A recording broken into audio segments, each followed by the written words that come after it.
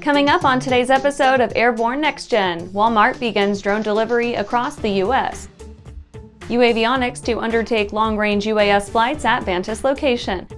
And let's make a deal, Russia amenable to trading stolen satellites for Soyuz parts.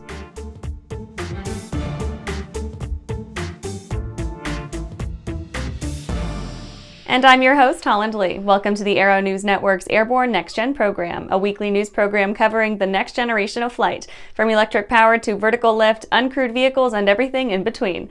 Let's get into today's stories. Walmart begins drone delivery across the U.S. Walmart has expanded its burgeoning drone delivery program, capping off 2022 with the last of its ambitious expansion plans. Heading into 2023, the company operates 36 drone delivery hubs across 7 states, including Arizona, Arkansas, Florida, North Carolina, Texas, Utah, and Virginia. The rollout is assisted by a series of vendors, turning unused areas around stores into a turnkey drone-specific airfield, launching UAVs with small, sub-10-pound parcels to nearby customers. Throughout the year, the company completed more than 6,000 deliveries to customers, often making their shipment in as little as 30 minutes. The most popular items: Walmart's house brand cookies and cream ice cream, 2-pound bags of lemons, ready-made rotisserie chicken, Red Bull, and Bounty paper towels. The company notes that more than 85% of the stock in the average Walmart neighborhood market, their grocery-only storefront, meets the 10-pound weight and volume requirements for drone delivery. Last year's expansion is just the start, with more than 4,700 stores within reach of 90% of the population.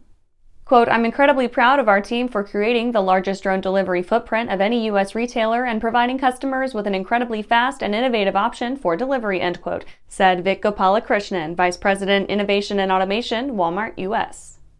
And after the break, StratoLaunch completes second captive carry flight test. Throughout the globe, Piper Aircraft has hand-selected the very best in company representation, service, and support. From first inquiry to acquisition to product support, Piper Aircraft ownership is seamless and worry-free.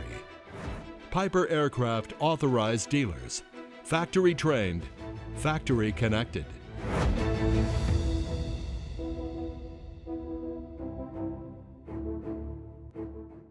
Skyleader Aircraft offers a lineup of the most powerful, durable, and efficient light sport aircraft in the industry. From trainers to roomy cockpits for long hauls, Skyleader has an aircraft for you. And the best part? They're in your budget. Skyleader's base prices are set low to give you room to customize your aircraft to your needs, desires, and wallet, allowing you to put your money where it matters to you most. Visit flyskyleader.com today to learn about our aircraft, customization options, and chat with the team. Welcome back. And now for some shorter stories in our Next Gen Minute. StratoLaunch completes second captive carry flight test. On January 13, 2023 at 14:51 PST, the StratoLaunch Rock and Talon-A rose as one from the Mojave Air and Spaceport, climbed to an altitude of 22,500 feet, and remained aloft for 6 hours, the giant aircraft's longest sortie to date, before returning to Mojave and landing without incident. By way of such carefully orchestrated captive carry tests, StratoLaunch is establishing the foundation for a series of Talon-A drop tests slated to commence later this year. 5G airworthiness directive on the books for February 2024. Carriers will need to equip their aircraft with 5G C-band tolerant altimeters by February 2024, according to AD 2022-01379.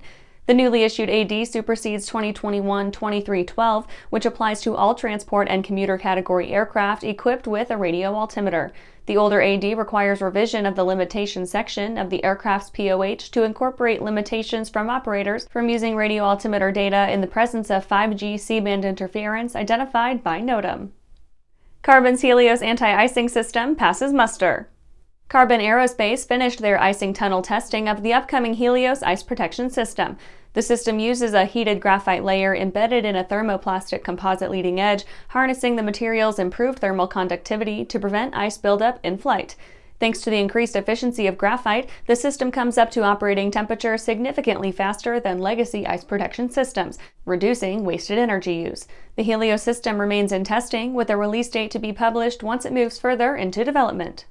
The Vertical Flight Society boasts new corporate members. The Vertical Flight Society says that things are running better than ever, thanks in large part to a field of quickly proliferating eVTOL interest. The society said that it added a net gain of 20 corporate members in the last year, bringing its total corporate body to 183 in all. That growth comes from the seemingly endless parade of electric and sustainable flight vertical takeoff aircraft manufacturers, a bonanza of VTOL tech that has brought renewed interest and attention to vertical flight. And that was our Next Gen Minute. Now back to the rest of the news. uAvionix to undertake long-range UAS flights at Vantis location. North Dakota's UAS networking facility Vantis will soon be the home of uAvionix BVLOS operations thanks to initial FAA approval. The state's interesting UAV test range appears to be shaping up as intended, part sandbox, part testing ground, as more uncrewed aerial vehicle manufacturers head north to develop their systems in the Vantis network. In petitioning the FAA for approval of beyond visual line-of-sight operations, uAvionix reportedly, quote, demonstrated adequate risk mitigations to satisfy required safety standards for the specified operation within the national airspace system, end quote. That approval means North Dakota has once again added to its burgeoning brand as the place to be for UAV testing. They now expect the next phase of the Vantis project to begin this summer as the network increases its provisions for autonomy at longer range. Vantis currently sports wide-ranging ground infrastructure that helps to relay commands between operators and far-flung aircraft. Thales USA, a partner in the Vantis project, helped to provide a system that can host multiple simultaneous BVLOS flights for multiple operators.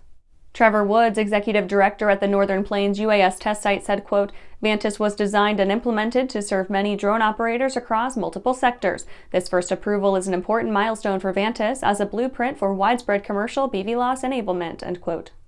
And after these messages, Russia amenable to trading stolen satellites for Soyuz parts.